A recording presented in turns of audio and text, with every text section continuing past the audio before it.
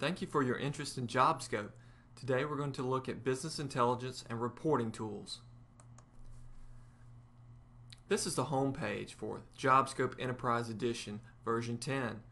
As you can see, the home page is filled with KPIs specific for this user. We have a list of KPIs which we can add to this particular group of KPIs. We also have the ability to secure these KPIs based on your user security and your login. But let's take a closer look at one of these KPIs and see how it might be beneficial for us. We'll look at annual sales first.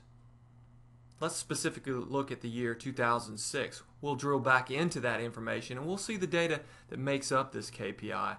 We can look at a specific month. We can drag column headers to the top and sort by that column.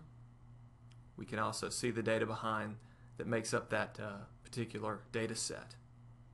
It's very powerful and it really eliminates a lot of reporting in Jobscope just because key metrics are kept close to your fingertips. Now let's look at the information that makes up these KPIs. Let's drill back into more information about a particular order or job or project that we're working on. As I open the order analysis module, you'll see a browse open up and I'm going to do a search for a particular job that I know is on my shop floor currently. I found it, so now I'm going to open that up.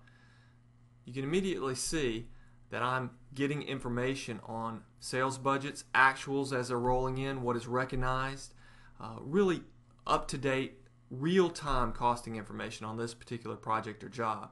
On the left-hand pane, you can see there's additional information that I can learn about this particular job.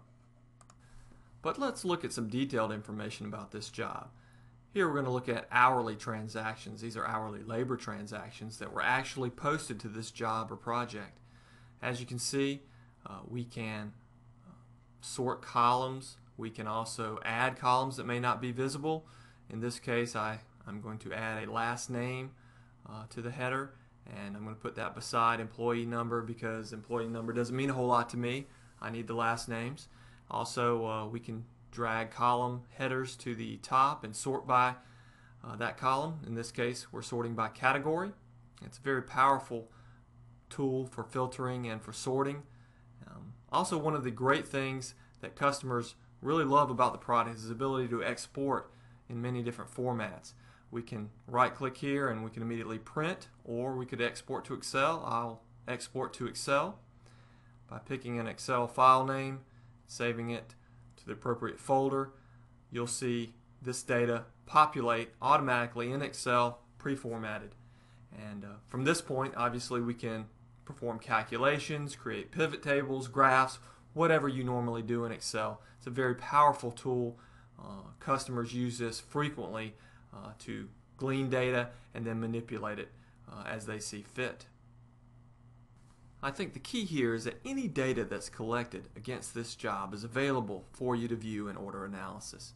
We could look at any of these particular items, estimate changes, job inventory, short materials. The key is that users can come to this module and readily see what's going on with their project and what they need to take action on. And we've really just scratched the surface of the business intelligence and reporting tools available in Jobscope. We hope you've enjoyed this time. If you have further questions, please give us a call at Jobscope today.